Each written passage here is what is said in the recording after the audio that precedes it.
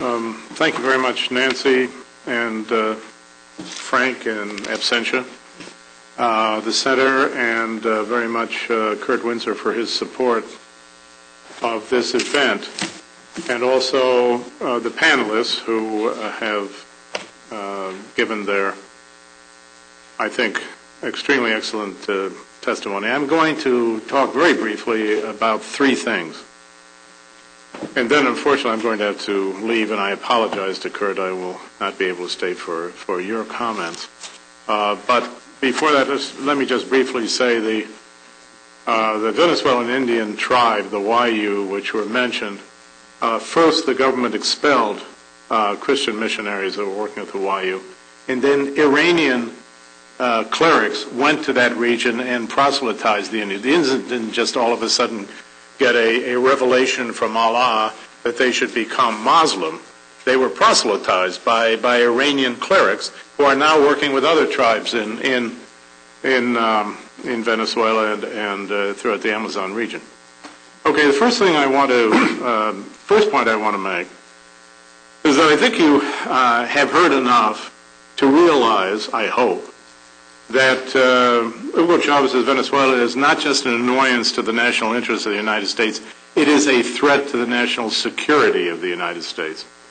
And that the U.S. government is doing, for all practical purposes, nothing about it. There is one partial exception, and that is the Treasury Department. I'll talk about that a little bit.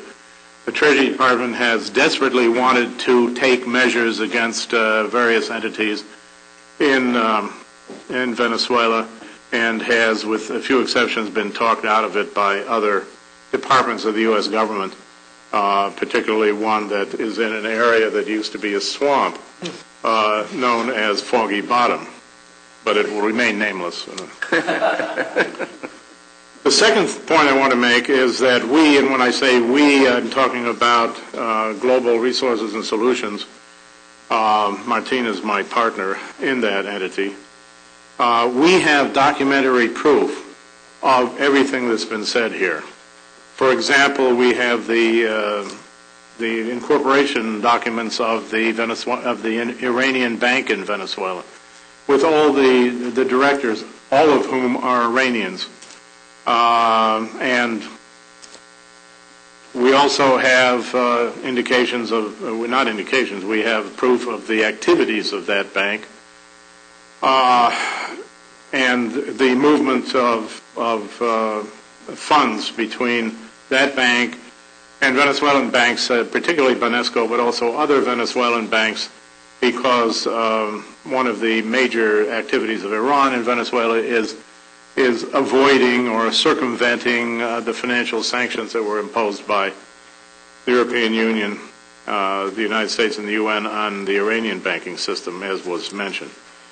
We have internal documents of the Central Bank of Venezuela which demonstrate, Gustavo mentioned $30 billion of reserves. Those are the gross reserves. The actual free reserves of the Venezuelan Central Bank are negative. As of July, it was minus $8 billion. In other words, the Central Bank of Venezuela is technically insolvent, which is another way of saying bankrupt. PDVSA hasn't got a dime. The Royal Bank of Scotland just withdrew an offer of financing of $4.3 billion to PDVSA because they discovered that there was no way PDVSA could pay it back. Japan advanced $3.5 billion. China advanced $4 billion to be paid with oil. Right now, Venezuela ain't got the oil with which to pay China, for example, and the CFO of PDVSA is in China right now trying to work things out and saying, well, you know, we just got to stretch it out longer and so on and so forth, because they don't have the oil to send to China, which has been prepaid by the Chinese, who don't like that, doing that business that way. They really object to that sort of activity on the part of suppliers. We have copies of the contracts signed by PDVSA with the Chinese Petroleum Company, with Petropars, and with Ucoil, and other internal documents of PDVSA. which demonstrate what terrible shape the company is in, as was outlined by Gustavo. We have armed forces training documents about, for instance, their new doctrines of asymmetrical warfare, what was talked about by Angel. I mean, these are now official documents of the Venezuelan army for training purposes, to train the Venezuelan soldiers in asymmetrical warfare in case the United States should happen to invade. In other words, what I'm telling you, and I want to emphasize this, these are not allegations, what you've heard up here. We can prove everything that's been said, and we can prove it, in most cases, by the actual documents that underlie it. And if any of you are interested in that ability, we would be more than happy to talk to you, and we would be even happier to talk to your bosses if you work for congressional committees, senators, or representatives. Okay, the third thing I wanted to say, and then I'm finished, and I can stay for another couple of questions, but that's about it, unfortunately, is what do we do about this? Well, Otto Reich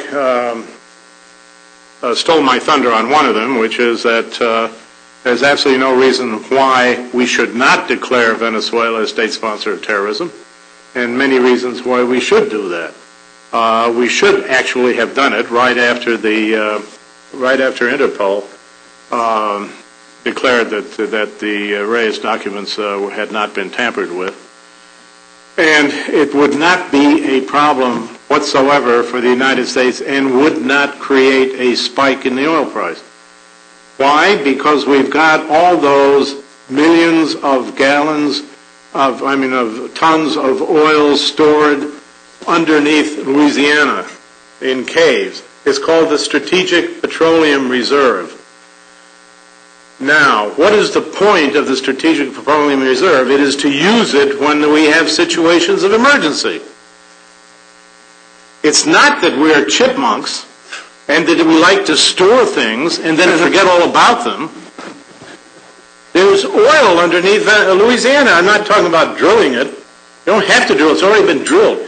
And it was only recently that Congress forced the administration to stop buying oil to put in the Strategic Petroleum Reserve. 70,000 barrels a day. The United States was mindlessly adding to the Strategic Petroleum Reserve while the oil price was going to $140 a barrel. If that isn't the height of stupidity, I don't know what is. I'm sorry, I'm getting emotional about this. Okay, Norman. It's my tax money as well as yours that went into that. It's never bad. So all we would have to do is say, we declare Venezuela a state sponsor of terrorism for reasons A, B, C, D, E, F, G, H, I, J, K, all the ones that have been talked about this morning. One of the things we're going to do is cut off purchases of petroleum from Venezuela. Oh my God, that's terrible. I mean, that's